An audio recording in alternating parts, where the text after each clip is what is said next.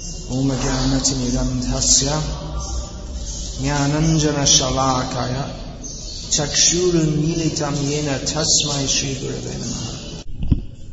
Alachua Bilvamangal Thakur was an ordinary human being, yet he developed many ecstatic symptoms in his body. What then is so astonishing about these symptoms being manifest in the body of the Supreme Personality of Godhead? In the ecstatic mood of conjugal love, Sri Caitanya Mahaprabhu was on the highest platform. Therefore, all the exuberant ecstasies were naturally visible in his body. Purport. Alachua is Bilvamangal Thakur Goswami. He was a South Indian, a Brahmana, and his former name was Shilhan Mishra. When he was a householder, he became attracted to a prostitute named Chintamani, but eventually he took her advice and became renounced. Thus he wrote a book named Shanti Shakata, and later by the mercy of Lord Krishna and the Vaishnavas, he became a great devotee. Thus he became famous as Bilvamangala Thakur Goswami. On that elevated platform he wrote a book named Krishna Karnamrita, which is very famous among Vaishnavas. Since he exhibited so many ecstatic symptoms, people used to call him Alachua. Text 80. Purve braja bilashe jitin abhilashe jotne ho arshad na hoilo Shri Radhar bhavasha apane kare angika sheitin boshtu ashadilo. During his previous pastimes in Vrindavan, Lord Krishna desired to enjoy the three different types of ecstasy. But despite great endeavor, he could not taste them. Such ecstasies are the monopoly of Srimati Radharani. Therefore, in order to taste them, Sri Krishna accepted the position of Srimati Radharani in the form of Sri Caitanya Mahaprabhu. Apane kare ashadane shikhailo bhaktagane Prema Chintamani Prabhu Dhani Nahi Jane Sthanasthan Jare Tare Koilodan Mahaprabhu Data Shiramani. By personally tasting the mellows of love of Godhead, Chaitanya Mahaprabhu taught his direct disciples the process. Sri Chaitanya Mahaprabhu is a wealthy capitalist possessing the touchstone of love of God.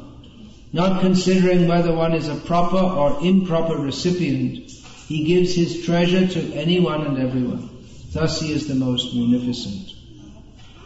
Purport. Sri Chaitanya Mahaprabhu's capital is the touchstone of love of Godhead, and consequently he is a great owner of that transcendental treasure. After making unlimited amounts of gold, the touchstone remains the same. Similarly, Sri Chaitanya Mahaprabhu, although distributing love of Godhead unlimitedly, still remained the supreme owner of this transcendental opulence. His devotees, who learned it from him, also had to distribute it munificently all over the world. This Krishna consciousness movement, following in the footsteps of Sri Chaitanya Mahaprabhu and his confidential devotees, is also trying to distribute love of Godhead all over the world through the chanting of the holy names of the Lord. Hare Krishna, Krishna Krishna, Hare Hare, Hare Rama, Rama Rama, Hare Hare. Now these are obviously very confidential topics being discussed, as we see in the two verses from here. It's stated, Kahiba kotha nahe, kahile keho na bhujai. This is actually not topics for discussion, not even to be spoken. But then, even if it is spoken, no one will understand it. Nevertheless, Krishnadas Kaviraj Goswami has compiled these topics, and he says that those who are qualified, those who are devotees, they will relish it, and the non-devotees, they won't be able to understand it anyway. These topics, the understanding of them has been much misused. which is why Srila Prabhupada was very cautious in discussing them. From the time of Bhaktivinoda Thakur, devotees in our Sampradaya have been very cautious about discussing these topics. Bhaktivinoda Thakur stated that it's better if all the Rasa Shastras are removed from the world. He thought it was better that they not be there. Chaitanya Mahaprabhu came to give this, and Bhaktivinoda Thakur, it's better they're not in the world at all, because he perceived that people were so much misusing it. And there's the famous incident where Bimala Prasad, Siddhanta Saraswati, who had been trained by Bhaktivinoda Thakur to produce books using the latest technology, which is of course now all out of date, but at that time, how to operate the machine, make galley proofs and check them and correct them and all. Bhaktivinoda Thakur taught Bimala Prasad the operation of the printing press, because Bhaktivinoda Thakur was very much interested in producing Vaishnava literature. At that time, there was a great danger of the whole Vaishnava literature becoming completely lost. We hear that Bhaktivinoda Thakur himself, even to find a copy of Chaitanya Bhagavatam, it wasn't very easy. It took him quite some endeavor in searching even to find a copy, because a copy in those days meant a handwritten copy. So Bhaktivinoda Thakur was very eager to have all the Vaishnava literature printed and in this way preserved and disseminated. But when Siddhanta Saraswati asked Bhaktivinoda Thakur for permission to print Govinda Lilamrita, or Gita Govinda, I can't remember which one it was. Govinda Lilamrita.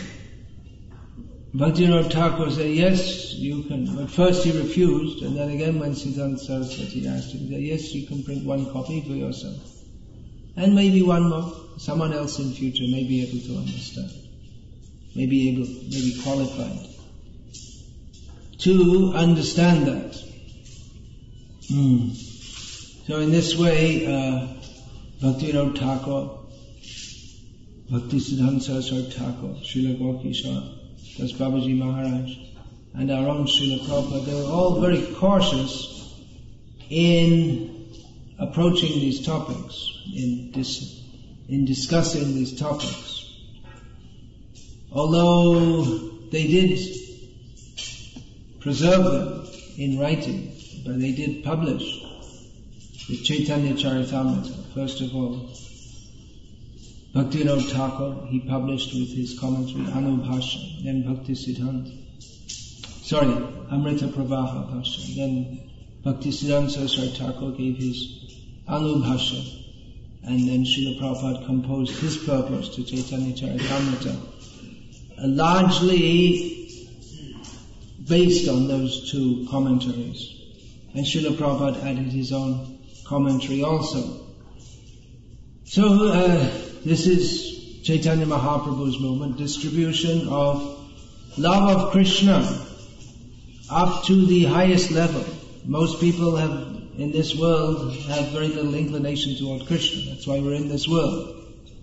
Krishna Bhuli, Seji, Anadi Bahimuk. From time immemorial, having forgotten Krishna, from time immemorial we are inimical to Krishna. So not many people are interested in Krishna. They might be interested in God, but not much interested in Krishna. Some God who sits on a cloud and throws down successful lottery tickets. This kind of God is wanted. But the kind of God that you have to surrender to, this kind of God is surrendered to for His pleasure. Our eternal occupation is to be a slave. Jiva Swarupoi Krishna Nitya Das. So Das means a servant or slave. But not many people are interested in that. Caitanya Mahaprabhu, he also took the position of a servant. And his ecstasies, as described here, they don't seem very nice.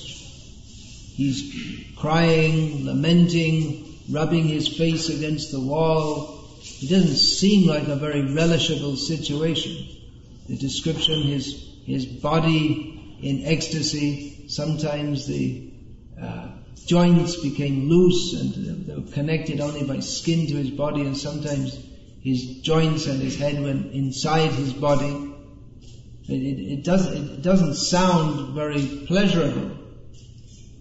But this is the transcendental ecstasy that Krishna himself has come to relish. And those who are very fortunate, they will be attracted to that.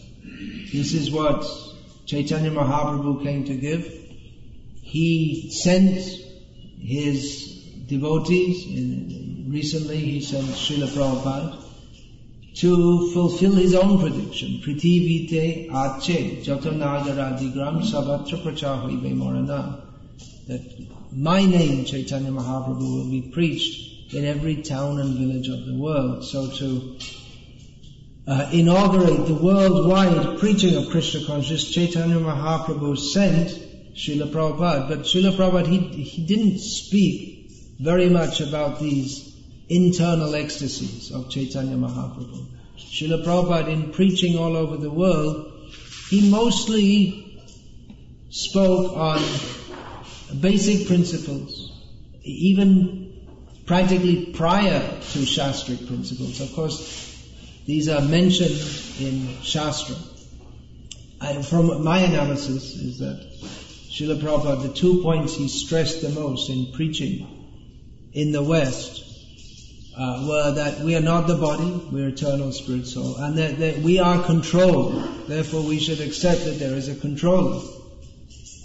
And you want to, if you don't know who it is, ask me, I'll tell you. If you don't have a proper understanding, take God, Krishna. So Srila Prabhupada preached on these points, which of course they are mentioned in Shastra, but they are deductible by logic. We can understand that we are not the body, we are eternal spirit soul.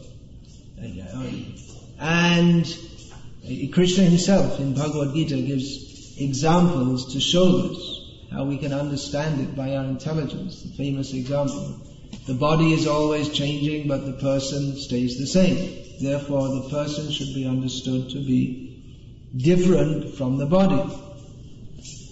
Therefore, when the body goes through its final change of death, it should be understood that the person continues to exist because the person is separate from the body. And that there is a supreme controller.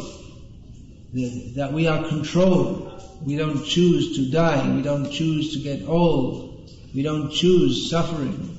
But we are forced to do so. Therefore, we should accept that we are controlled. So Srila Prabhupada, he mostly preached on these points, although his aim was to raise people to the highest level of discussing and relishing,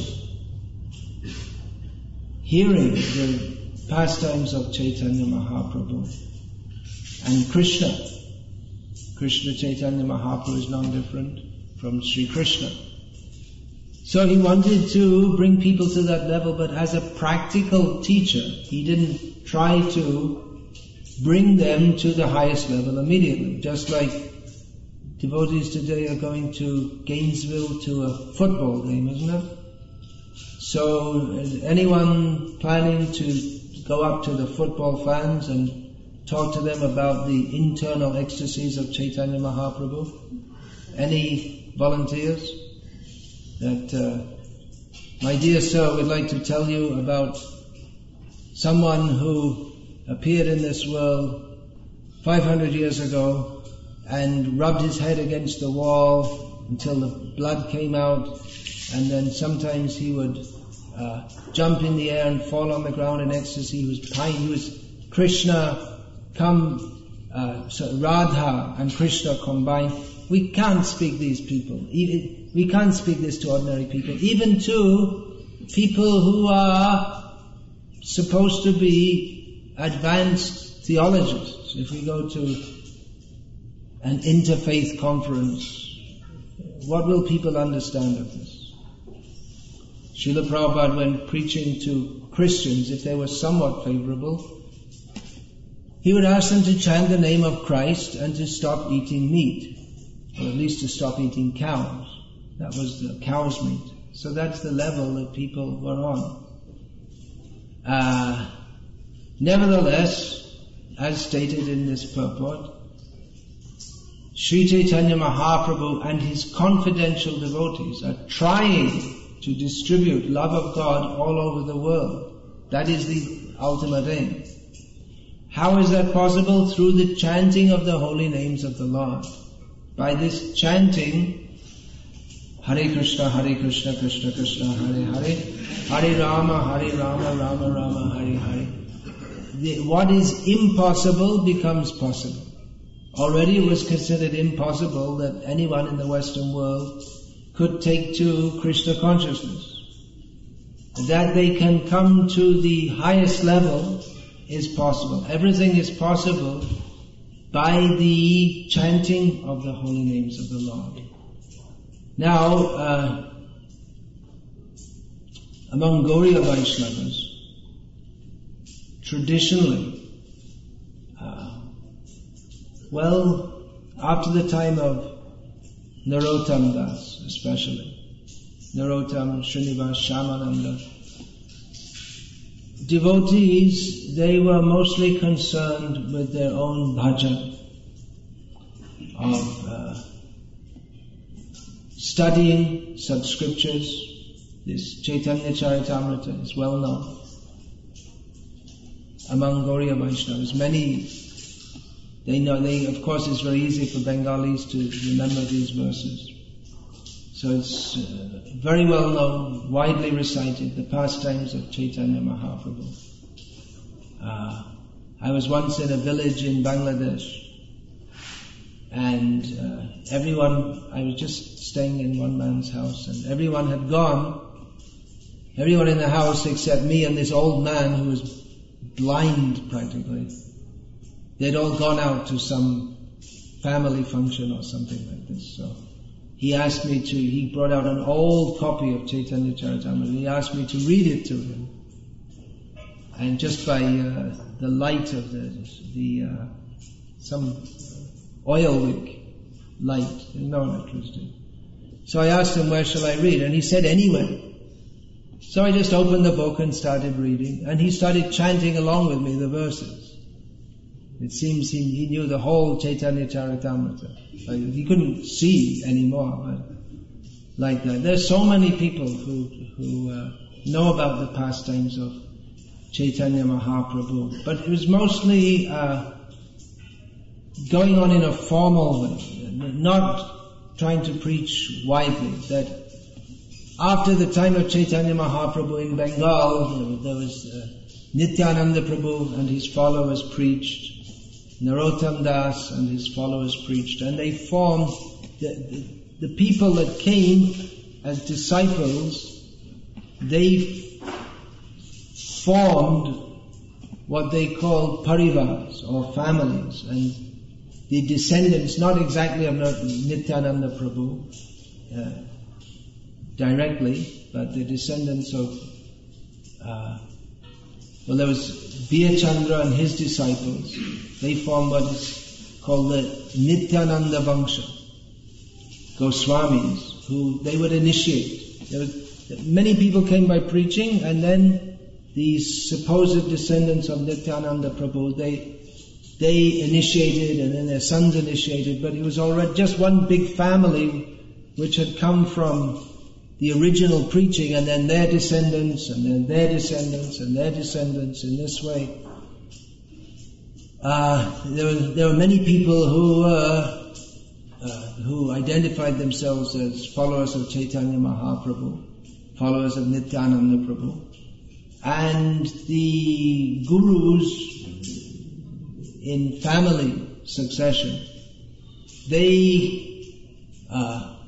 generation after generation, they taught this Caitanya Charitamrita, and they formally initiated others. But there wasn't much endeavor to preach, and in course of time, many wrong ideas about Caitanya Mahaprabhu came up. So there were some so-called new incarnations of Caitanya Mahaprabhu, and various discrepancies were introduced in the name of Caitanya Mahaprabhu into the Sampradaya, and the preaching spirit became lost. The Vaishnava became just like another caste within Bengal. That if you're born in a Vaishnava family, and you're a Vaishnava, that's all. Just like someone may be they're born in a family, whichever deity, that means maybe Shiva or Durga, whichever is the family deity, then you're born in that family and you worship that deity, that's all. So if you're born in a Vaishnava family, then you're a Vaishnava. And if you're not, then you're something else. You're Shakta or Shaiva or whatever. So there wasn't any preaching spirit. And that was attempted to be revived by Bhaktivinoda Thakur, and later by Bhaktisiddhanta Saraswati Thakur, and then all over the world by Srila Prabhupada. So these traditional, who nowadays claim themselves to be orthodox Vaishnavas, because they come in family lines. Actually, there's not much going on. Most of the Goswami caste, they don't have many followers nowadays, so they have to supplement their incomes by being shopkeepers or railway employees or something like that. So you find your guru, the family guru, is a railway employee. You know very well. Achyutananda, he knows all about this. But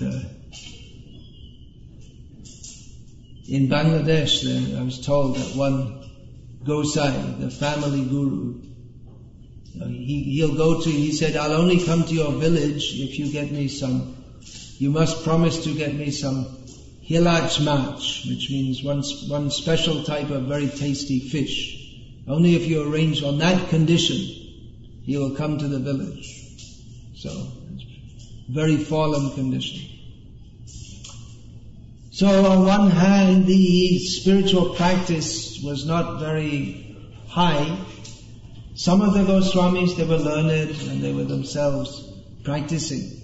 When I say Goswamis, I don't mean Rup Sanatan Bhatta Raghunath. I mean the Goswami families who claim themselves to be Goswami. Some of them were learned and following, but they didn't require it of their disciples. The only requirement of their disciples was to call themselves a disciple and give some dakshina. That was all. And nothing else was required. And there were some reclusive Babajis who were serious, but many of them were not serious either. And in fact, the name of Vaishnava, Boshtam, that's a Bengali Apabhransh, which means distortion of the word. They were considered horrible. Among respectable people, the Vaishnavas were considered horrible. And the monasteries of the Babajis, they were considered dens of, what do you call that? Vice. Dens of vice. Because the Babajis, Babaji meant they had some Sevadasi, some woman who was supposed to be the Sevadasi. The idea is they're just like a gopi or something like this. But the interaction of the Babajis with the Sevadasis was not proper. So this idea of cultivating the confidential understanding without attempting to fulfill the desire of Chaitanya Mahaprabhu to preach Krishna consciousness widely. And we've seen historically that it degrades. Those who simply talk of these high levels and discuss it as if it's a very easy thing to enter into, they degrade. It's not simply by discussing and imagining oneself to be at the highest level that one can actually be on that level. One has to fulfill the desire of Chaitanya Mahaprabhu. What is the desire of Chaitanya Mahaprabhu? That Rupa Goswami has revealed. We pray, Shri Chaitanya Mano Bhishtam Sthapitam Jena Bhutale Swayam Rupa Kadama Hyanga Dati Swapadantikam. The Vaishnavas, they pray to Rupa Goswami. This sampradaya from Chaitanya Mahaprabhu is called the Rupanuga Sampradaya, the followers of Rupa Goswami, not the Chaitanyanuga Sampradaya or Gauranuga Sampradaya. They're called Rupanuga Sampradaya because Chaitanya Mahaprabhu, he is the inaugurator of this Gauriya Vaishnava Sampradaya. But the teachings, he gave the responsibility for guidance and teachings to Rupa Goswami. Therefore the followers of Chaitanya Mahaprabhu, they're known as Rupanuga. So the Gauriya Vaishnavas, they pray to Rupa Goswami that when will he bestow upon me the tip of his lotus feet. He has established within the world Sri Chaitanya Mahaprabhu's heart's desire. So, what is that heart's desire of Chaitanya Mahaprabhu? Rupa Goswami revealed that. In Chaitanya Mahaprabhu, this, actually I thought I was going to speak on that verse about it. Anyway, he was always feeling, in the mood of Radha, he was always feeling separation from Krishna. In the mood of Radharani at Kurukshetra, where she got Krishna, especially at the time of Rath Yatra, she got Krishna, but she was, after a long time, for her, a moment is like 12 years or more. And after a long time she again got Krishna, but still she was dissatisfied. She wanted to bring him to Vrindavan. So that is the mood of Chaitanya Mahaprabhu at Rath Yatra. And generally he was in the mood of Radha at the time when Uddhava came to Vrindavan, in which at first they thought Krishna himself has come. The gopis thought, all the residents of Vrindavan thought, because Uddhava looked so much like Krishna. And Krishna sent a message through Uddhava, which just made the message for the gopis, which just made the gopis feel more frustrated. So this wasn't known to most people. Only Swarup Damodar knew this. And Rupa Goswami was the other one. Swarup Damodar, he didn't tell anyone else. He assisted Chaitanya Mahaprabhu in relishing his ecstasy. Swarup Damodar, he could understand what are the feelings of Chaitanya Mahaprabhu, and Swarup Damodar would sing songs and verses to complement that mood, or if the mood became too much of transcendental bitterness, bittersweet suffering of Chaitanya Mahaprabhu's mood became so intense, then sometimes Swarup Damodar would sing another song to change the mood. So Swarup Damodar, he was completely in, like the alter ego of Chaitanya Mahaprabhu. Shru Goshair, what is that? Shru Goshair Bhagyan Ajay Barnan Prabhur Abhishtatar Bhakva Kayamam. There is no describing the good fortune of Swarup Damodar, because his mind, body and words were fully absorbed, or fully just like merged or integrated with that of Chaitanya Mahaprabhu. So he knew this, but he did not broadcast, he didn't tell anyone. It was just between him and Chaitanya Mahaprabhu. And Rupa Goswami, he knew that also. Rupa Goswami composed a verse which explained the mystery that the devotees couldn't understand, that why Chaitanya Mahaprabhu, while in front of the Rath, in Rath Jagannath's cart in Rath Yatra, Chaitanya Mahaprabhu was singing some Kami love song. That's what it says. It's just like the guru of the whole universe, and then he starts singing some pop song or something like this. She loves you, yeah, yeah, yeah, something like that. What is he singing that from? What is it? What's going on here? The devotees couldn't understand. It just sounded like some Kami love song. But Rupa Goswami, he could understand the import, that Chaitanya Mahaprabhu is singing this, even though it's just from some mundane kavya or mundane poetry. That Chaitanya Mahaprabhu has heard this and he's repeating this in the mood of Radha lamenting in separation from Krishna. So that is described in this chapter here. So in this way, Rupa Goswami, he revealed the inner ecstasy of Chaitanya Mahaprabhu. In this chapter, Krishnadas Kaviraj Goswami says that no one can understand this, but if anyone has understood it, they've done so by the mercy of Rupa Goswami. So therefore, in Rupanuga Sampradaya, Rupa Goswami has given the teachings of Chaitanya Mahaprabhu, and he's revealed the inner ecstasy of Chaitanya Mahaprabhu. Now this verse, Sri Chaitanya Mano Bhishtam, which describes the inner desire, the heart's desire of Chaitanya Mahaprabhu, that has also been, what is that inner desire? That desire is expressed by Rupa Goswami, Chaitanya Mahaprabhu's inner desire of Chaitanya Mahaprabhu as Radha, pining for the association of Krishna.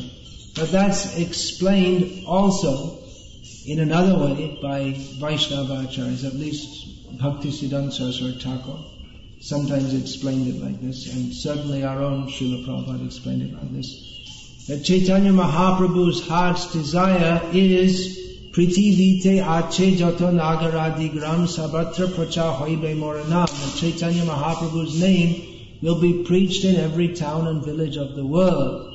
So these are Chaitanya Mahaprabhu's desires. That desire he personally told us. So certainly Srila Prabhupada, he served the mission of Chaitanya Mahaprabhu by serving this heart's desire of Chaitanya Mahaprabhu, that everyone have the opportunity to participate in the chanting of Hare Krishna, that everyone have the opportunity to take to Krishna consciousness. Chaitanya Mahaprabhu, he doesn't have to come to this material world. Srila Prabhupada doesn't have to come to this material world. But they come for the benefit of us, to give us this chanting and give us the opportunity to develop Krishna consciousness by chanting the holy names of the Lord and by following all the processes of sadhana bhakti.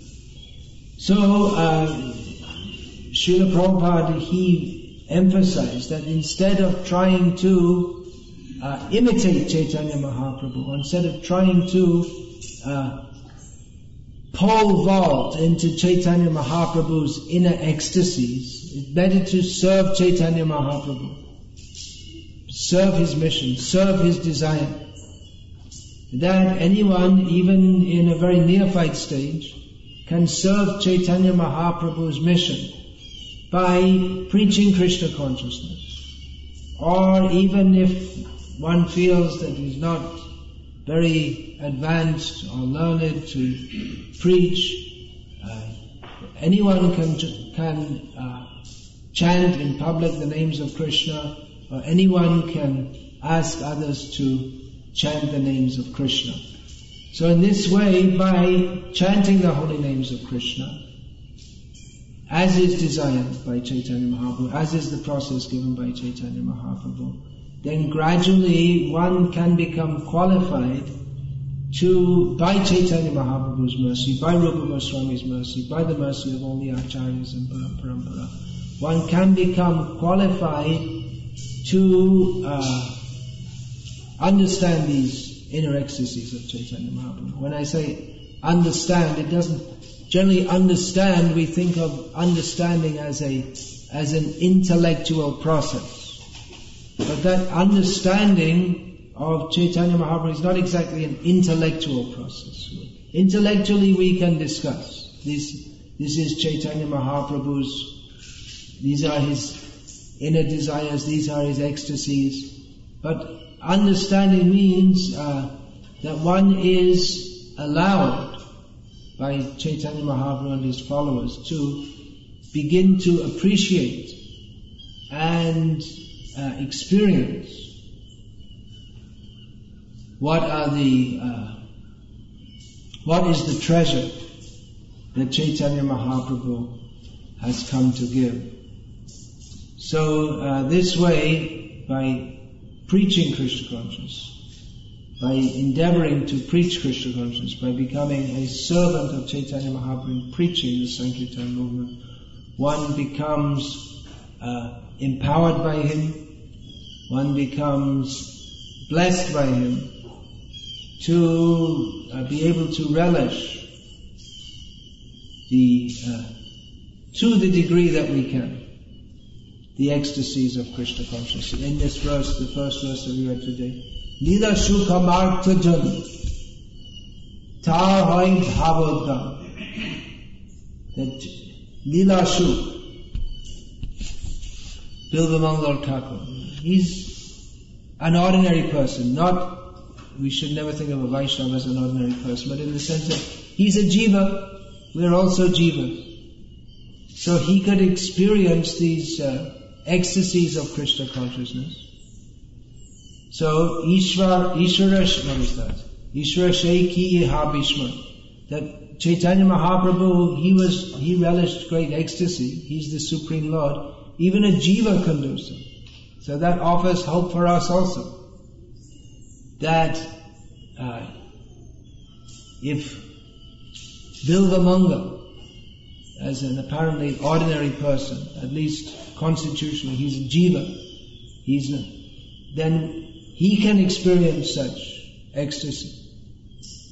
Then we can do also, but we can do so not by attempting to experience ecstasy. That is the fault of the Prakrita Sahajiya Sampradaya. Their whole endeavor is to experience bliss, instead of endeavoring to serve. Those who serve, they are blessed with bliss. Those who try simply to enjoy Krishna and try to enjoy Chaitanya Mahaprabhu, and then they cannot actually, they do not get the blessings. They're not allowed into the arena of Chaitanya Mahaprabhu's and Krishna's pastimes. So service is the key. That is there for all of us. That is the birthright of every jiva, is the bliss of pure Krishna consciousness. But one has to become purified to experience that. Srila Prabhupada very much emphasized that we remain busy in service to Krishna, in this preaching mission. And in this way we will gain the blessings of Chaitanya Mahaprabhu and his followers. Chaitanya Mahaprabhu so much wanted this preaching, so that by doing that, one becomes purified and eligible to gain the full mercy of Chaitanya Mahaprabhu. Hare Krishna. Any questions, comments or protests, please? Yes, I saw the hand of Shesh Prabhu first. Maharaj, thank you for the class this morning. Is there a relationship between the Nityananda Vamsa Goswamis in Bengal and the Goswamis in Vrindavan, or are they just two separate kind of Goswamis? The Goswamis in Vrindavan, the traditional Goswami families, they're all Bengali families. And among themselves they speak Bengali, even though they married Bengalis, even though they're generations many generations in Vrindavan. So, no, they're not Nityananda Vangsha. They all come, just like in Radharaman Gera, they're from, they're in the line of Gopal. Actually, in Radharaman Gera, they're from North India. That's the exception among the 6 Goswamis, because Gopal Bhatta preached on the north side, so they're Hindi speaking. They also speak Bengali. So, relation, in as much as they're all in the Gauriya Sampradaya, but in Nityananda, in Bengal there's Nityananda Vangsha, Narottam Parivar, Gadadhar Parivar, Advaita Vangsha, like this. We're saying Nityananda Vangsha means the Goswamis, and then those who are disciples, they're called the Parivar. So, they're different Vangshas, different dynasties. I don't. There's no in the major temples of Vrindavan. They're not Nityananda Vangsha. Nityananda Vangsha are all based in Bengal side. Yes, please. Thank you very much, Maharaj. I had a thought on the topic of approaching Krishna or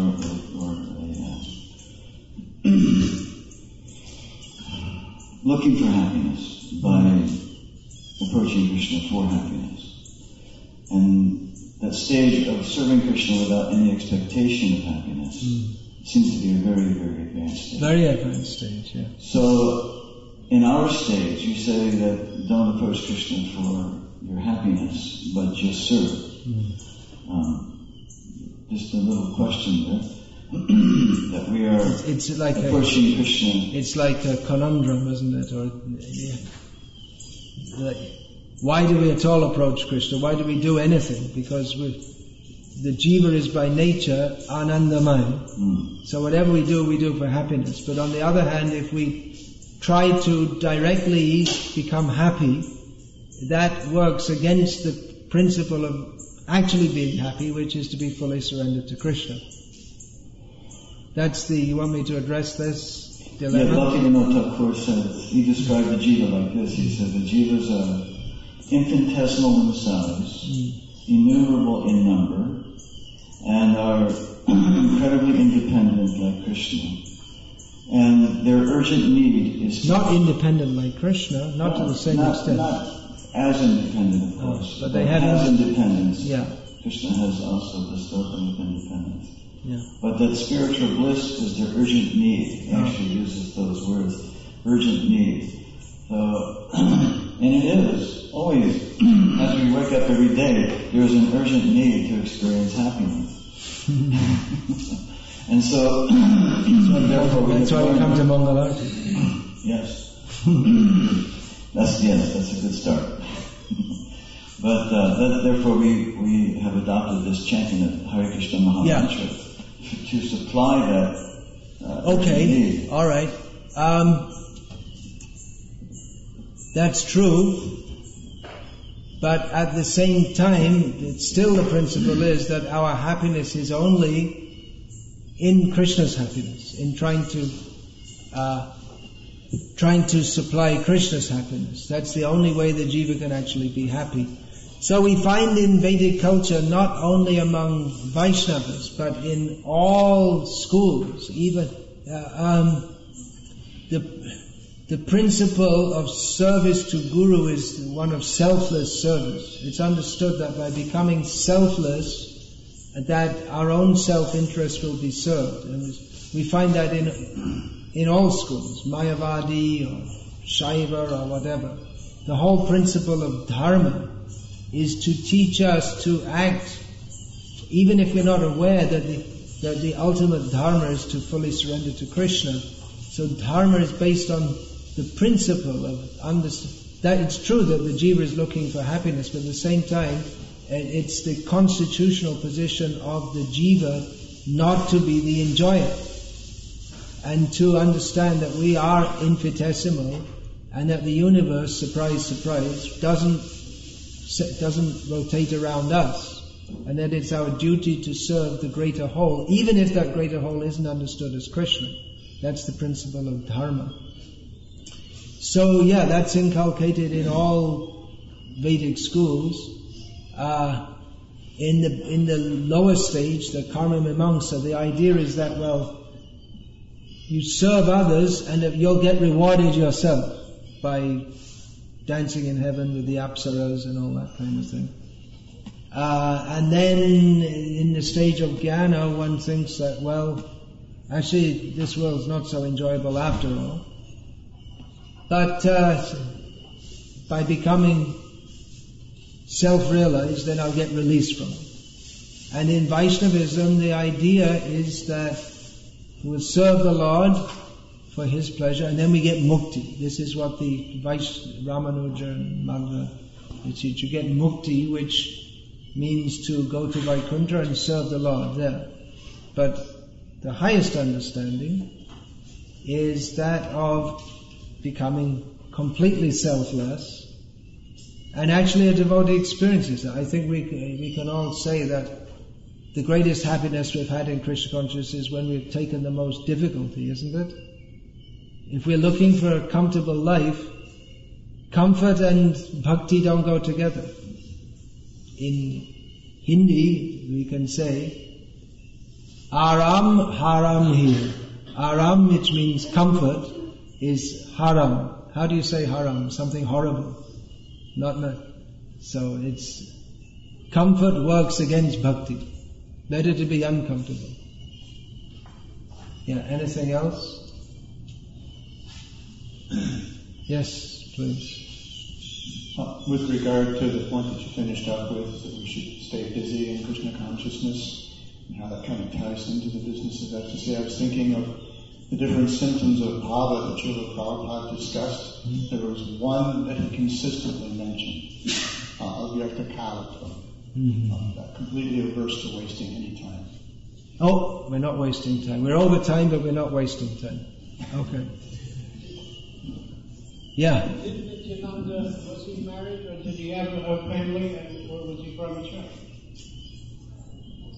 You know that? No, because in one letter, Prabhupada was going to be proud to take a temple that was in north of Calcutta, and they said no, because we are descendants of Nityananda. And it wasn't run very well, so he wrote to the governor and others that, what is there, a lack of descendants of Nityananda? And then he brought up the other Goswami, they use it as that's their name, their family name, not that they're qualified. But then Prabhupada said Nityananda was a brahmachari. So how did it go? Well, Nityananda Shakti is Janava Devi, and Janava and the other wife was Vasudha. And then Biyachandra was the son of Vasudha, no? And he was raised by Janava Mata. But then he was a brahmachari. Biyachandra. Yeah, so there was the Vangsha. The Vangsha is the disciples of Biyachandra. They started the Nityananda Vangsha. And they wrote books like what is that? Nityananda Vangsha Charita or something like this, and this I can't remember just now. And Nityananda Charitamrita, which is popular in ISKCON these days. So, well, most of it's from the so-called Nityananda Charitamrita it mostly consists of Nityananda's pastimes from Caitanya Bhagavat, but there are 3 extra chapters. And there's no record in the old literature of Vrindavan Das writing any book called Nityananda Charitamrita. So it's widely suspected to have been a Nityananda Vangsha production, to like the Advaita Prakash also, which is another bogus books widely circulated in ISKCON. But we don't care about all these things, whether it's bona fide or not. It's just nectar, that's all. It's called Prakriti Sahajiya Bhav. If it feels good, it must be good. Never mind what our acharyas say.